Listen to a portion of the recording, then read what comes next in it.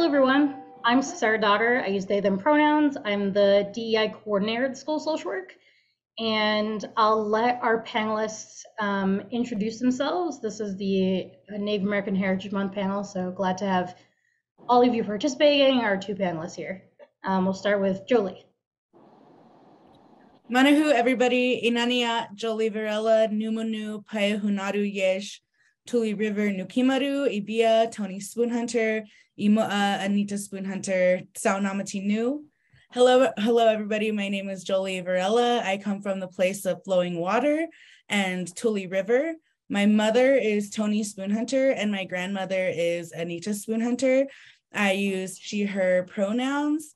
I'm the founder of Indigenous Women Hike. In 2018, we started our first journey on the Numupoyo, also known as the John Muir Trail, a group of Indigenous women traveling in ceremony underneath the American Indian Religious Freedom Act without permits, because these are our homelands and we shouldn't have to need a piece of paper that allows us to travel and have ceremony on them as our people have always done.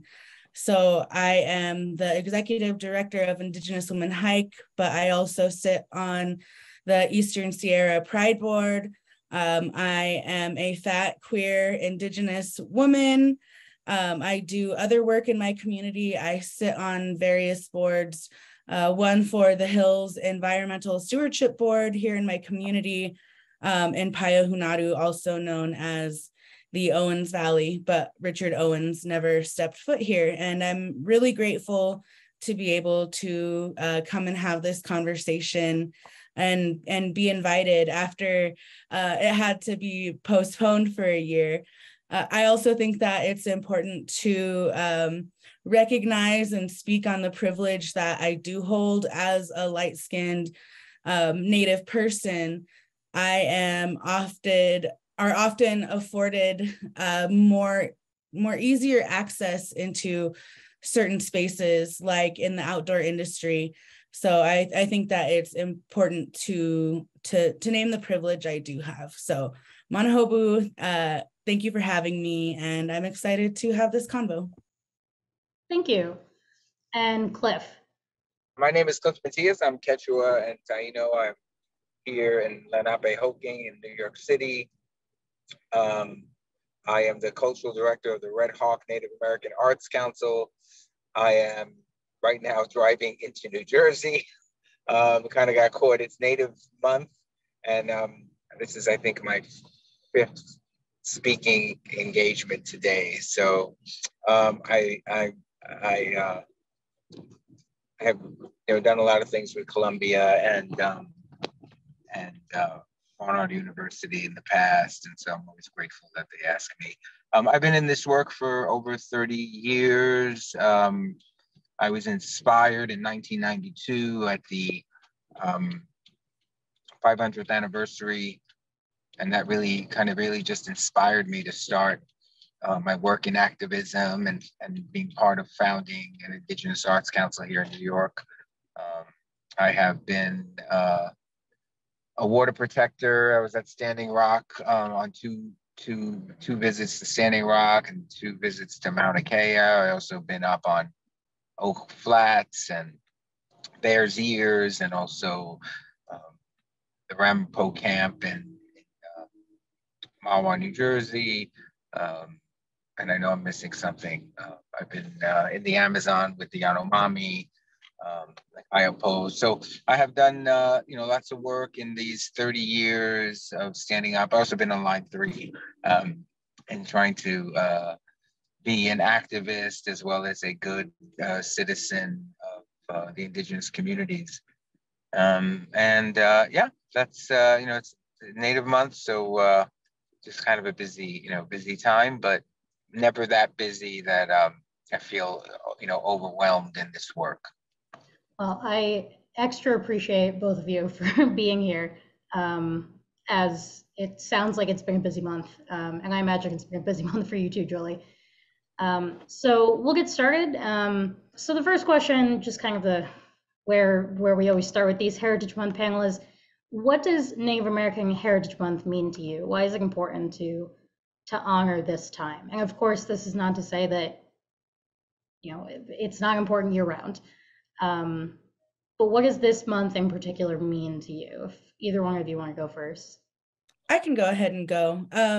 So it's been changing every year for me. I like to think of it as a time where, you know, non-Indigenous folks can educate themselves to what's going on in the Native community, Indigenous communities. And for me specifically, it is a time of year where I ask that non-Indigenous folks pay reparations to Native communities on lands that they're occupying. Indigenous Women Hike does a big Thanksgiving fundraiser, and where we ask for reparations. And we've created a scholarship, a $10,000 scholarship, a water protector scholarship in honor of our late elder, Harry Williams, who did so much water work here in Payahunadu. And then we donate to the Youth Council and to various drug and alcohol programs here. We fill up our free libraries with food and books and hygiene products for everybody. So I usually celebrate in different ways for myself. One year I didn't take any speaking engagements or anything because I thought, you know, this is my time to rest and to just kind of reset and let other people, non-Indigenous people, do this work for themselves. And then some days some years I take on a lot. But it's just ever changing to me what this month means. And I'm a firm believer that Native people can celebrate Thanksgiving, because we know that Thanksgiving falls in this time in whichever way they want, and reclaim that for themselves. If it means that they want to celebrate with their families and eat food, or they want to fast that day. I've kind of done everything. So Native American Heritage Month is just changing. One year it meant something to me, and this next year it meant something different. So I'm just kind of always pondering it and thinking about it. So this year specifically, I'm just using the time to, you know, raise reparations for my community. Thank you. And I really do love that part about some years you're like, nope, not doing anything. This is a month for me. But yeah, Cliff, do you want to add anything? Yeah, you know, for me, I mean, Native American Heritage Month has always been just a crazy busy time for me, and supporting the Indigenous artists that are part of the council, a good opportunity for them to get out into the communities, other than Indigenous communities, a chance for them to get their messages, let people know, you know, who we are, that we still exist, that, you know, it comes, you know, right on the heels of Indigenous Peoples Day, you know, and more of these corporations, universities, even towns, right, have now sort of trying to sort of take this narrative from us. And I always remind them, I say, you know what? Indigenous Peoples Day is a day for us. It is our day that we celebrate. It's, you know, it's no one else's narrative but ours. You know, Native American Heritage Month is the time for them to host events and bring Native organizations in, or Native speakers, or and that's a good time for that. But Indigenous Peoples Day, you know, I always feel like that's a day that we as Indigenous people come together and have our voices heard in venues that we create. So like here in New York City, we have an Indigenous Peoples Day event in Randall's Island for 2 days. And, you know, it's our opportunity to bring our Indigenous voices and creating a venue that we have created. And so, you know, that's gone over pretty well. But the month itself, you know, this is the first time that so many corporations and government institutions have hit us up, you know, at the council in numbers and droves that I've never seen before. And I know, and so, you know, it feels kind of nice to know that, you know, all these corporations are now taking, you know, indigenous voices seriously. Like, they want to hear what we have to say. It's not enough that they're just sending out some emails and, you know, honoring Native people or their land acknowledgements, but bringing in indigenous people to do that. And so, you know, I think it's a move in the right direction. I wish I had I mean, I'd love to take a month off, like, you know, one of the years of Indigenous Peoples Day, or, you know, Native Month, whatever, and take it off. I'd love to do it. It just, you know, it's just for me, because I run this arts council. There's so many artists that we get, you know, work for during this time and support the community. I'm never really able to, but, you know, we still have, like, I mean, our programs have moved into December, that it's so busy. So, you know, Native American Heritage Month has now become, you know, the first 2 weeks of December for us. But, you know, nonetheless, I think it's great that, you know, look, it's November because of Thanksgiving or Thanksgiving, right?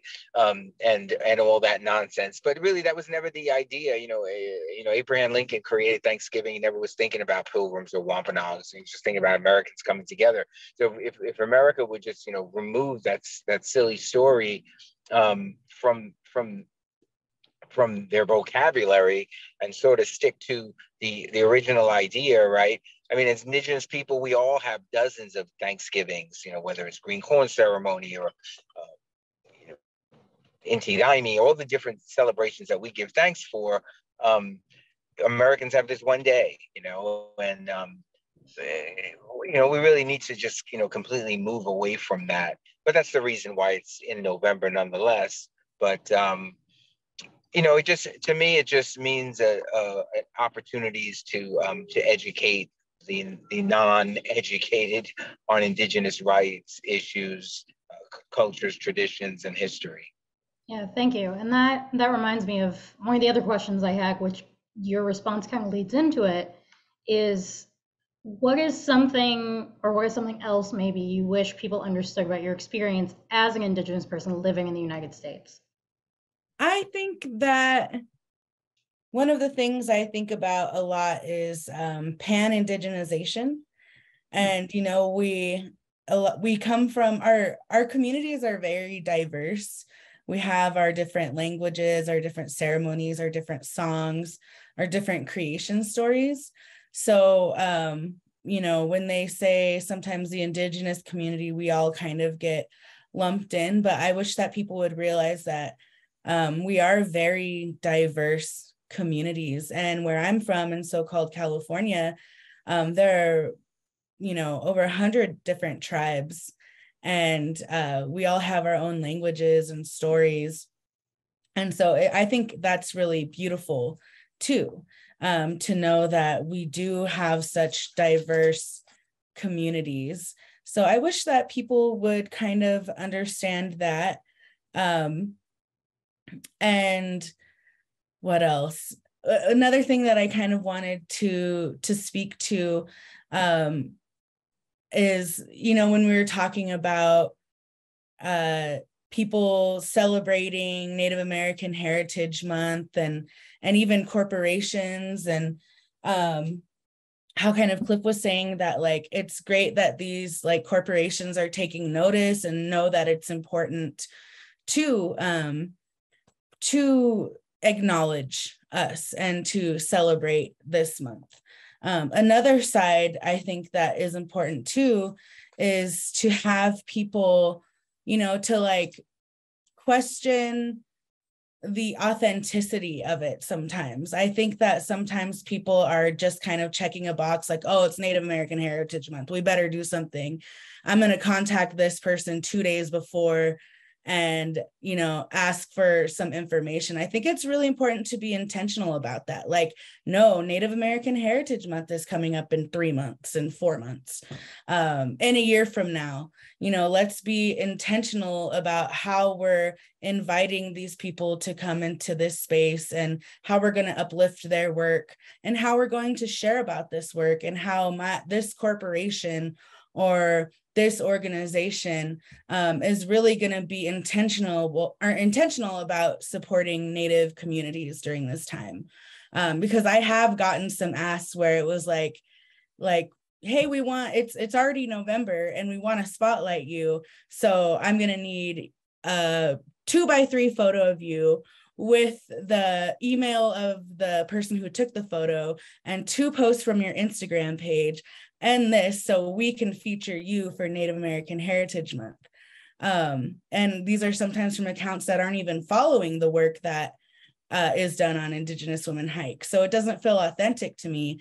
And that's when I tell them, this doesn't feel very authentic, and I'm going to have to opt out of this share. So hopefully, like, next year they know to be more intentional about the ways that they're going to share during Native American Heritage Month. And that's just me. I know a lot of us are different in our ways of thinking, but that's something that I wanted to share. Like, yeah, it's great to have Native American people be spotlighted, but like, in how was this intentional, and how are they going about doing this? So just wanted to share that and put that out there.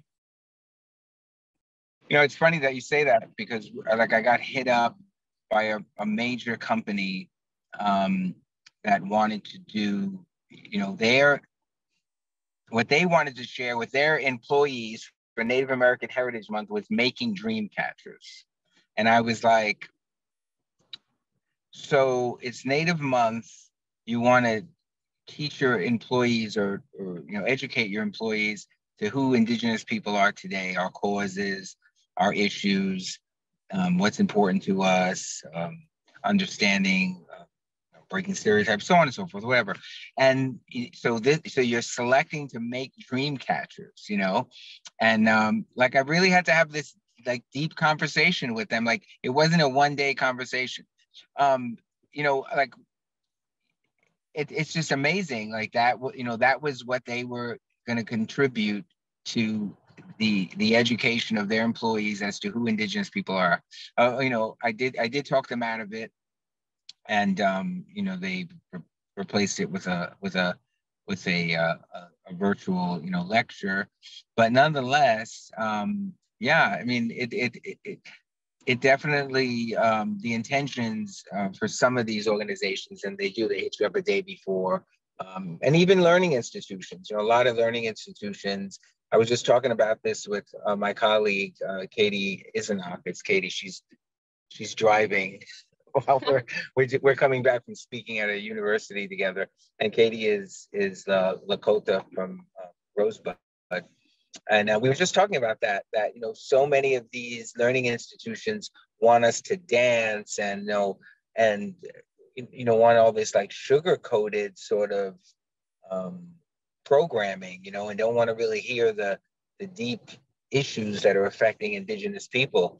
And we just had an opportunity to do that, and we were just talking about how you know, those opportunities are few and far between. This month, it seems like every phone call, they want us to send a dance troupe, and they want to,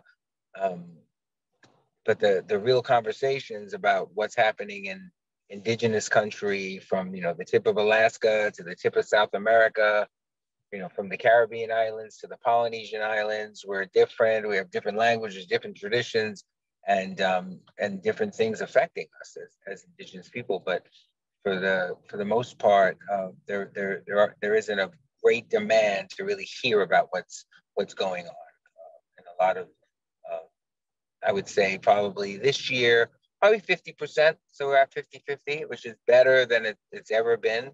But nonetheless, you do get those corporations, companies, universities that, you know, want to have you come in and make a dream catcher. Yeah, No, thank you both for sharing. I mean, thank you for sharing your frustration, I suppose. And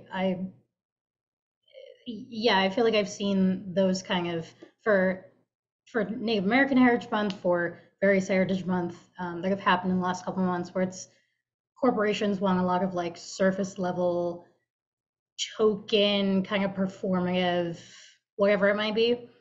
And that's not, to me, that's not what the various heritage months are about. You know, for my own personal heritage months that I vibe with, or it sounds like for you, for both of you, for Native Month, um, it's not where we're at. Yeah, go ahead. Yeah, and just talking about it, which like all the great points that were brought up, like talking about the dream catcher and stuff. And it goes back to like then the extra work that is put upon Native people to bring that up and to almost like really teach that lesson unintentionally, is really important too. Like as somebody who sits on multiple boards, and like at least two of those are with, you know, all white people, and having to be the person in that space that's always like, oh, hey, can we talk about this, or this is problematic because of this, or like I feel tokenized because of this. There is a lot of like extra work put on you unintentionally, and you do that work, like when it was brought up about the dream catchers and having to like teach that lesson, like that's extra work too, that like the majority of the time we are like glad to do, but sometimes for me on my end of like I'm not so glad to do it sometimes too, but just like acknowledging that. And I guess that makes me wonder, one of the other questions I had that I just kind of thought of was, we've been talking about like Native American Heritage Month as, I think I've heard you both say, as a celebration of a month. Do you see it as a celebration, or do you see it more as something else, or are there moments that are maybe a little more like honoring than celebrating? What are your thoughts on that? I'm curious. Like I said, it's always changing for me. Yeah. I feel like I'm more on kind of like the negative side of it, because I get irritated a lot with the lack of authenticity around, especially like because I'm more in the outdoor community, and like with people like Tiva and REI and these other corporations, and I just see the diversity, equity, inclusion push not holding up so well.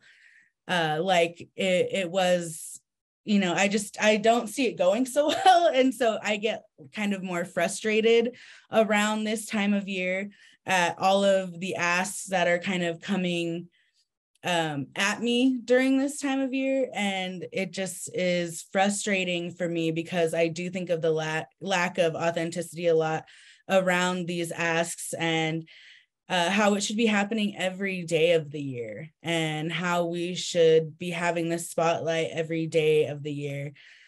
And so it's more of a frustration for me. And I am really lucky that one year, like I kind of got to sit out because I think I was so frustrated. But I also do see, like what was spoken about is like, yeah, it's good to be in these spaces and to be able to teach, and especially to be able to have these conversations like in this panel, where we can kind of talk about the negative things and share about that, I think is really important, and offer insight, and then share about the work we're doing in our own communities, I think is really important. So I go back and forth a lot to where I am frustrated, but I can recognize that, you know, this is an important time to be able to share if we are going to get a platform to do it. Yes, absolutely. Cliff, did you want to add anything? I very rarely get in honoring in the work out there. You know, it's very rare. Have you got any vibe? It was like an honoring. I danced at a college, and the police officer, he gave me like a coin of excellence that he gets out one a year.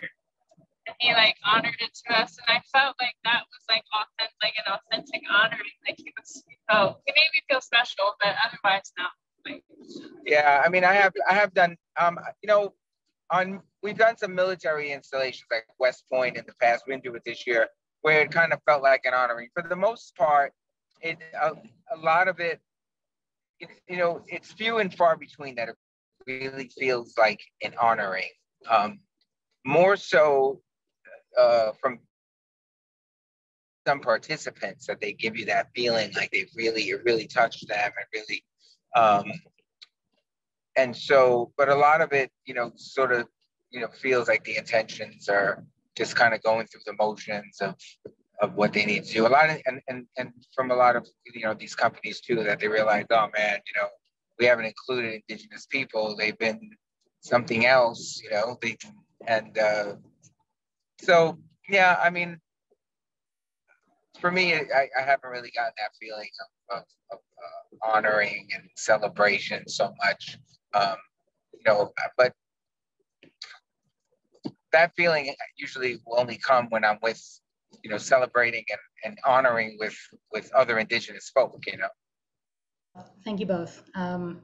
Sounds like it's a mix of a lot of things for sure. And I appreciate your vulnerability to share your frustration. I really do want this to be a very conversational panel. And if any participants have any thoughts or questions, keep an eye on the chat. So feel free to be a part of the conversation as well.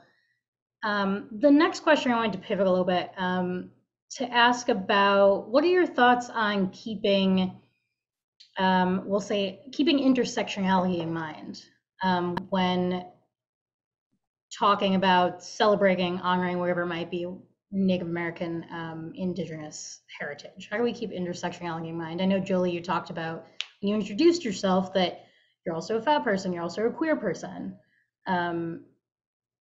Yeah, go ahead. Yeah, I also think that it's important to, as Native American Heritage Month, to recognize our Indigenous relatives, in the so-called Americas. And those are relatives to the south of us as well. But also our Black and Native relatives and our disabled relatives, and our queer relatives, and kind of making space for all of us, especially, I mean, all of the time, but especially during these celebrations, or what is supposed to be a celebration. So I think that, again, back to realizing that we are very diverse communities, our nations are very diverse and different, but also within that, we are all very diverse. And there are fat, queer, Natives, and disabled relatives, and our relatives to the South, and Black and Native, and Asian and Native relatives, and that we are all just very diverse. And that really, I think that these panels and kind of all of the spaces that we're in when it comes to like Native panels should reflect that. So, as I mentioned earlier, I've been doing this for like 30 years. So I go back, in a time, I'm Quechua and Taino. So I go back in a time that, as an Indigenous person from the South, from the Caribbean, that we were not even, I mean, I've been dancing at powwows for 30 years. And I remember a time when they wouldn't even there was a time when they wouldn't even let us our drums set up. Like, we had a drum called the Arawak Mountain Singers. It was the first Taino powwow drum. And there were some powwows that they wouldn't even give us a song. So, it's really nice to see, because I go back in the time when this wasn't, when it wasn't inclusive. The Indigenous conversations were not what they are today. And so I'm really grateful that this new young generation like Jolie and all these young Indigenous folk are changing the dynamics of what this is. They're coming together and bringing us together. I remember when I pulled into Standing Rock, and there were so many Indigenous people from across the hemisphere, and it was really moving, because I remember a time when it wasn't quite like that, and true, we are all different. Different languages, different cultures, traditions. But it's this struggle that has really brought us all together in a way that no people on the planet do. And that's something that we can rejoice in. That no people can come together the way Indigenous people do now, and have this entire hemisphere of us coming together and standing strong. But this is the work of the young people. I mean, I'm gonna be 60 next year, and so like my plan is I'm starting to back off. Like let these young people take this thing and move on. I tell that to Katie all the time. Katie's like the next generation. But nonetheless, the direction that it's going, I'm very happy with it. It's a slow process. It's not going to happen overnight, but I know it's a little off topic, but No, I appreciate that, and I love tangents. Little tangents are great. It's part of the conversation. All right. So the next question, I want to kind of bring in more some maybe less heavy questions and discussions, because we're about halfway through, and I'm all about like not just as much as like venting frustration is great. I'm so thankful again for your vulnerability. I always like to kind of swing it back up at the end and talk about as positive or as supportive as things can go. So I'm curious, and I think some of our participants are curious too. Who are some of your role models, or like people in your communities that are breaking barriers that we should be following, whether that's on social media or through the news or whatever it might be? Awesome. Well, my shero and mentor is my elder, Kathy Bancroft. And she doesn't really do social media other than Facebook, but she is just a really powerful woman in my community who has been really taking Los Angeles Department of Water and Power to task over the theft of our water from our homelands, and how they've dried up our ancient lakes. And she is a fierce land defender and water protector. And I have two elders who passed, Monty Bangosha and Harry Williams. And there's this really wonderful core group of elders who myself and my alliance group really look up to, who have supported us and who have taught us so much. And they're part of it. So I really look up to those elders in my community who aren't afraid to kind of go against the grain, and who teach us openly. And then also there are some like my sister and best friend who's younger than I am, but I really look up to her. Her name is Autumn Harry. And if you want to follow her, her handle is Numu Wanderer.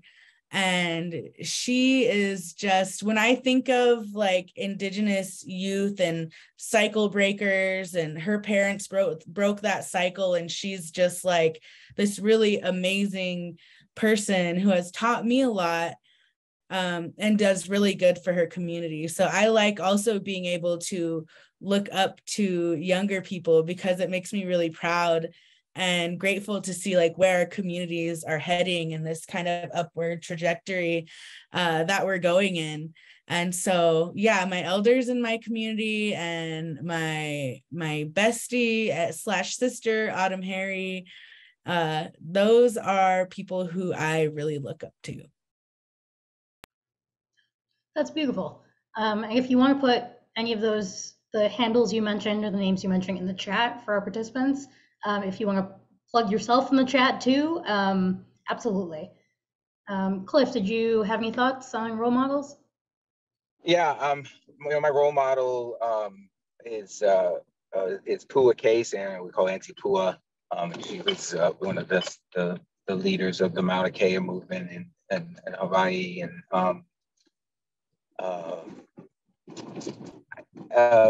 the late LaDonna from Standing Rock. LaDonna was always kind of, I just loved LaDonna, how tough she was, and even lots of times when things were, people assumed things about her that weren't true, she never really lost it. She taught me a lot of things, and Auntie Pua as well, taught me a lot of things. And it's funny because she's also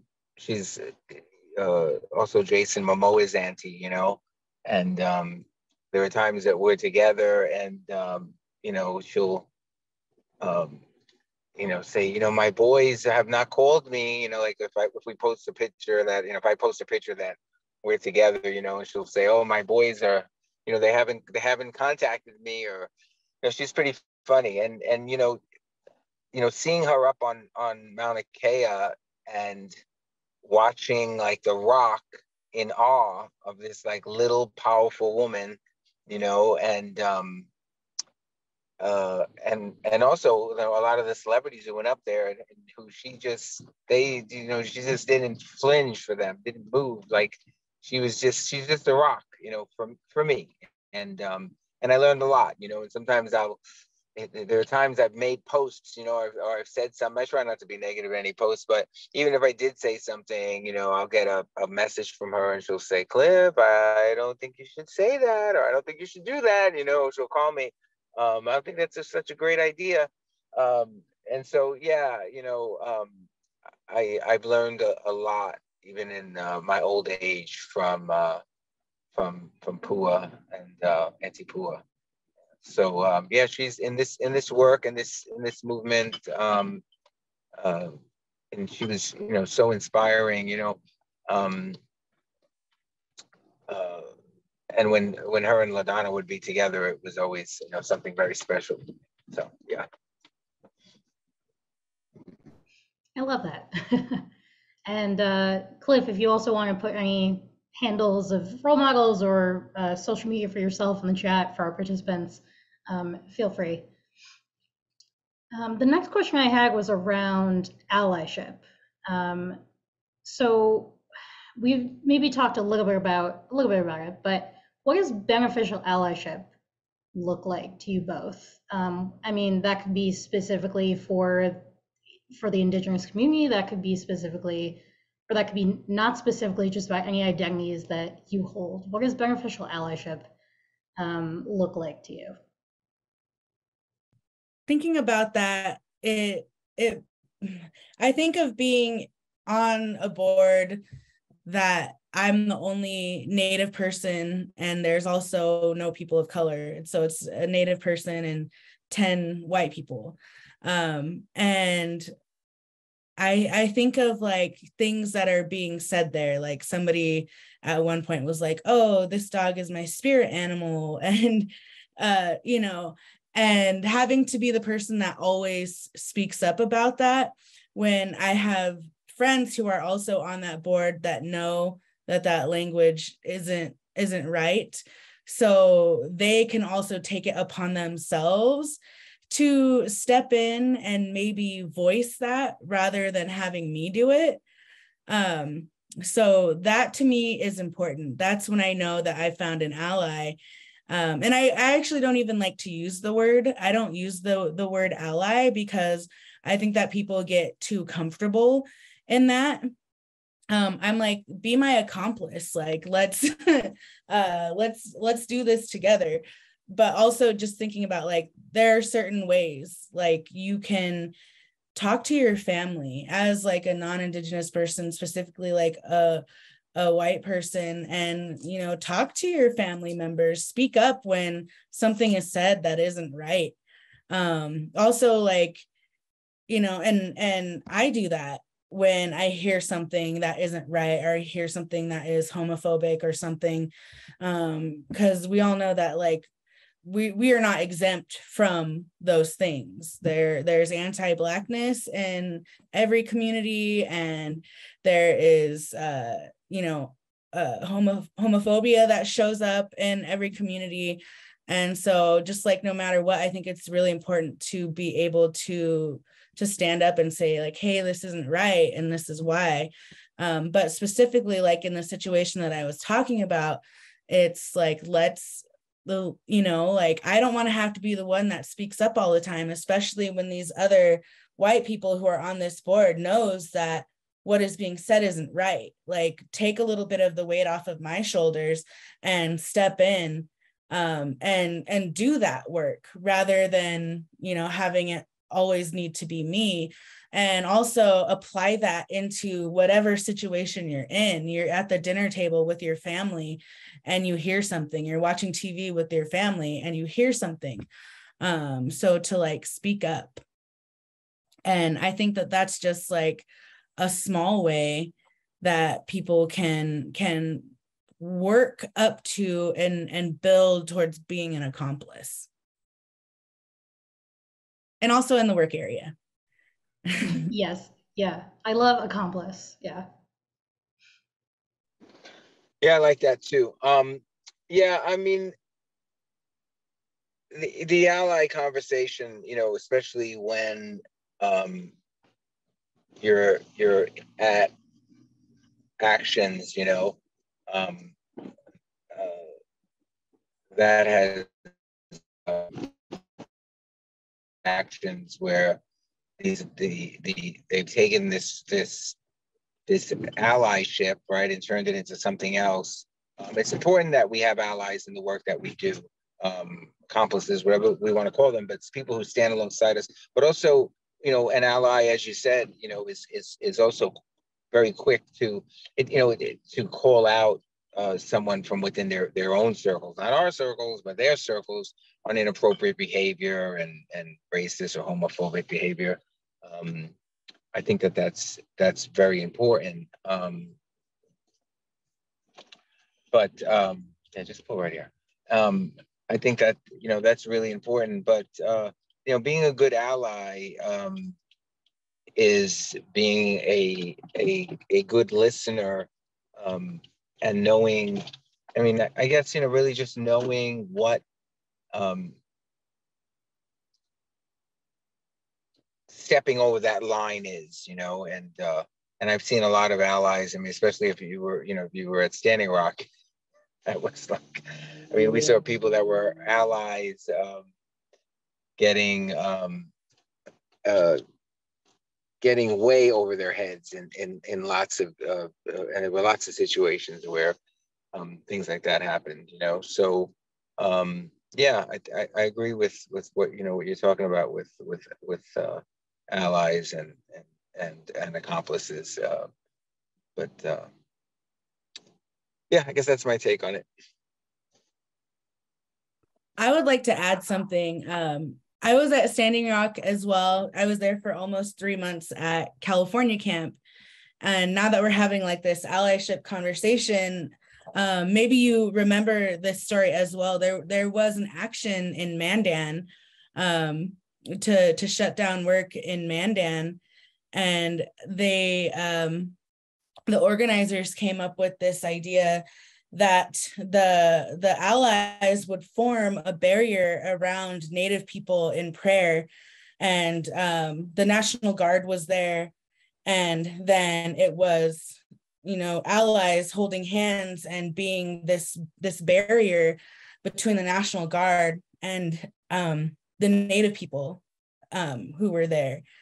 And so, you know, one thing that was realized, that like they put their bodies on the line that day, like, you know, like we have always been doing, and nothing happened to them.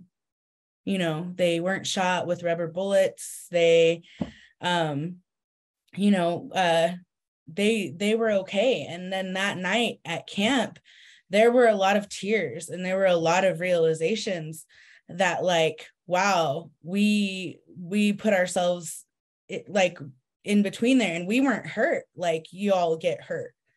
And I think that they were expecting to, and it really offered them like this, like they could see and they could feel just how different it is between them and us.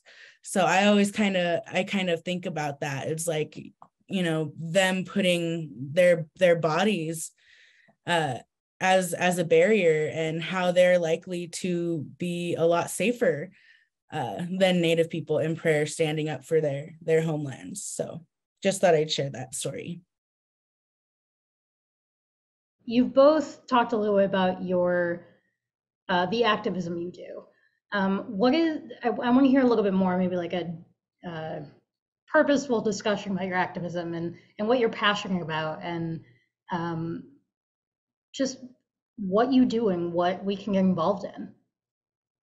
So I do Indigenous Women Hike, and do in my community, like there's Conglomerate Mesa, which we're fighting against the mining that they're trying to do there on our homeland. So organizing protests and just a lot of mutual aid work in my community. But my passion and how I got involved in all of this is hiking, and hiking the Numupoyo, also known as the John Muir Trail, and just finding our Indigenous place names and using those names, and, you know, remembering them, because I don't like to say that, you know, our ceremonies and our languages and our names are lost. I think that they just need to be remembered.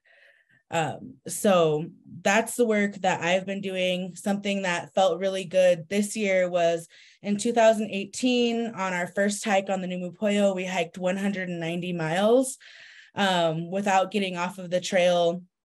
And, you know, we hiked our mountains in prayer. And the first week, we fell a little short of one of our destinations. And we found ourselves at a lake that had a derogatory place name. And as Indigenous women in this space, we felt like, well, this isn't right. And what are we going to do? And so we sat and we had that conversation, and in a way that was symbolic, we changed the name of that place amongst ourselves. And we called it Numuhuhupi Lake, which means Paiute Women Lake. And then we, you know, got to Muir Pass, which is named after John Muir, who is a eugenist and responsible for the removal and genocide of Native people from our homelands. And so we renamed that First Peoples Pass. And if there were Indigenous place names for like so-called Whitney, which is Tumangaya, which means very old man, we use those names. And so that kind of Numuhuhupi is what started that renaming, at least on the Numupoyo. And this year, with Deb Holland and the push for the name changes, our followers remembered that story that we shared with them, and put in for our name to be the official name of that lake that we found ourselves at on the trail. And it happened. And we got sent this newsletter that like they chose our name for the name of that lake. And I thought that was really beautiful. And so we'll be traveling back to Numuhuhupi for the first time together this coming summer to kind of have our moment and speak to that lake and let her know what happened. And I feel like that's really exciting. And I also want to say, like, as a fat person who hikes mountains and does all of this, I want other people to know in my community that they can stand on top of the highest mountain in the lower so-called 48 and do that too. and that there isn't just one body type or one type of person that's worthy of being recognized and worthy of connecting with land and our homelands, that all bodies belong and that the land does not discriminate. It's just people who do. So I think that that's been something that's been really exciting in my work to do, is for people in my community to see a fat person standing at the top of the mountain, to see a queer Indigenous woman. And then there's kind of like great renaming or remembering that's happening of our spaces, and the education that's coming along with it. So it's like this, since we started traveling our homelands with Indigenous Women Hike, it wasn't like we wanted to hike and we wanted to connect to the land and we wanted this healing to happen. And like subsequently, all of this other wonderful stuff started happening too. This renaming, this recognition, all of these things started coming along with it. And it's been really amazing to be a part of that. So Indigenous Women Hike is my passion, my heart work, and I do a lot of other work beside that, that is connected to it, that I'm also really proud of. But I'll go ahead and put my IG handle in the chat, so you could learn more about what I do with that work. Yes, please.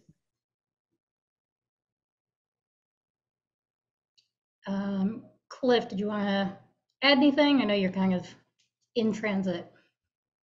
Hey, yeah, so, I'm the international president, the founder of Red Rum Motorcycle Club and Red Spirit, which is our sister club. And so, we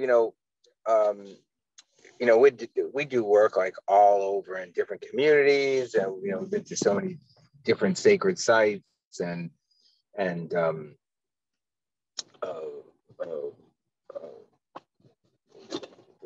protecting water and land, and standing up for climate change and all these different things. So, and going into different communities. So yeah, I feel like the work that's being done, that I'm part of, is really gratifying, and I think that I've seen a lot of things change. I've seen a lot of community come together in a really good way. So, yeah. I'm curious for yourselves, for your communities, and also for our participants. Where do you find community or support? Are there physical spaces near you? Are there virtual spaces? Yeah, I feel really lucky because I grew up on the res here in Payahunadu, on one of the 5 reses here in Payahunadu. So I have cousins and family everywhere. So, and I'm still at home on my homelands. And so if I need, I can call my cousins up and we can have dinner, watch a movie, laugh around. So I feel really lucky. And then also, like my mom and my family's just here. So I feel really lucky to be like in my community here.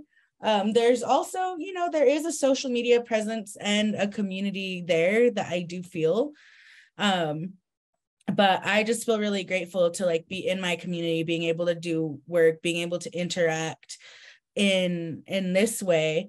I also think that like it's really like therapy is important for me, and and just being able to even have time by myself, because I'm one of those kind of people. Like I find my community and I love it and I'm here in my community, but it's also really important for me to have time alone, and with my cats and with my plants. And so to also just kind of share that, like I love being a part of my community and going into my community. But I also really love that time where I wind down and I water and move my plants into the sunlight and take care of my cats and just have my alone time. Like I really need both of those. So yeah. Yeah, here in New York, there's, of course, there's a Native community here in New York, and both of my nations have a huge community here in New York City. And then we also have our relationships with the tribes that are here, the Ramapo Lenape in New Jersey, and the Nanacoke Lenape and the Shinnecock in Long Island, and then, the Pequots in Connecticut and Narragansetts. So, we've created this nice community of coming together as Indigenous people, and it's moving into virtual spaces as well. So I think that we've really developed a really close relationship with the Ramapo. They're pretty much like 40 minutes from where I live, and Chief Perry, and done. Actually, the chief is actually a member of our motorcycle club, and so we rode with him. We took him on a trip across the country on our motorcycles, and then we went to Line 3 together and to go see Winona LaDuke there. Yeah, all that is just intertwined with community for us, for me. But I don't think I do anything, everything I do, it ends up just being like every circle I move in just ends up being tied to, my Indigenous roots and tied to the Indigenous communities that I'm around. I struggle to find something that isn't, just kind of ends up all being all connected, All right, so our first question, which I believe was submitted by Leah earlier, and she was wondering, she says, I'm wondering about current events. Specifically, do you have any feelings or thoughts regarding ICWA and the current Supreme Court challenge? I mean, I guess there are so many. My mentor, Kathy, is like the representative for ICWA in our community here. And I don't even know. I just think as somebody who almost had to go through foster care, I was really lucky enough to have my grandmother take myself and my brother in, so we didn't have to be disconnected from community or anything. And just thinking about that, and thinking about what youth, what children can face, if this happens, just it makes me feel sad. So I don't really know. I'm just kind of waiting, watching, sharing, listening to what people like my elder have to say. I mean, I guess I don't really have much to add. Yeah, same thing for me. I mean, exactly. I mean, I guess I also want to add, I went to a meeting here in Payahunadu about being an emergency, or about being a foster parent, because here in our community, we don't have a lot of Native foster families. And so our youth here have to go outside of the valley to places like Bakersfield and Fresno. And at least they will be with other Native people and still connected in that way. But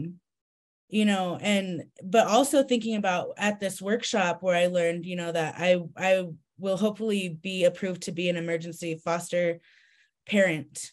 That the disparity in which Native children are put into foster care, because I think that our communities aren't really understood, and how it's a community that raises a child. And not just the mother or the father. And here in Payahunadu, I think it's something like we make up about 11% of the population, and over 60% of the children in foster care are Native kids. And to me, that shows that something isn't right, with the way that Native children are being taken out of their homes and out of their communities.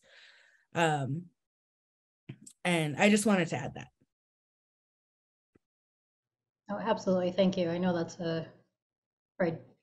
Maybe I don't know, but I can empathize that that's a heavy question. And Leah in the chat says thank you for answering. But yeah, I mean, I can appreciate your thoughts so far, because I imagine it's interwoven with a lot of frustration and maybe confusion and just like exhaustion.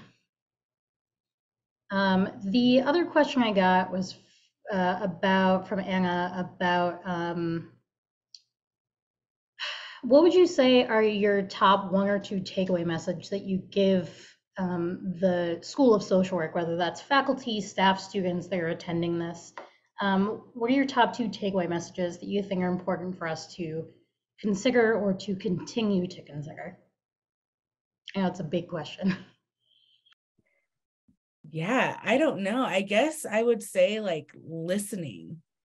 Listening, and even like, since it's like the School of Social Work, just trying to understand the differences and what Indigenous communities look like between as like the normal what I guess society deems as like a family dynamic or whatever is now. Like just listen and then try to like to see and the differences between Native communities and like the societal of what like a community or family looks like, and to just be intentional. And I know this is a lot more, but like listen, be intentional, and back to like questioning those family members and really just working with yourself and checking in with yourself and thinking about like what do you think you knew about Native people, and how was it right or was it wrong? So I don't know. Mine I think is more internalized. Like think amongst yourselves and listen, and just listen for what you can do and how you can help, and just be intentional with that self-work. Yeah, like some introspection for us allies or accomplices. Yeah, I like that. Taking serious the things that we're saying and how important they are, is important. The things that our voices to be heard. And I think a lot of times people are hearing us, but they're not really hearing us, they're not taking what we're saying to heart. They're not really understanding. And then, you also have intention. And where I feel like a lot of times that people become allies or are interested in what's happening in Indigenous country. I feel like a lot of times the people, I think they need to really look into the reasons that they're here, the reasons that they're choosing to be part of the work, or whether it's just bringing an Indigenous person in to speak, or standing alongside us as a so-called ally. But for the most part, I think it's really important for those people to really analyze the reasons that they're there and what are their intentions. Is it just for themselves to feel good, or do they have deep? Are they looking for deep connections within our communities, ways to serve it and support it? All right. Again, thank you. I'm just going to keep saying it. Thank you both so much for being a part of the panel today. And thank you to all of our participants for contributing a little bit in the chat, asking questions. If there's, people are very thankful in the chat. If there's nothing else, then participants, have a good rest of your evening. Take care, everybody. Thank you, everyone.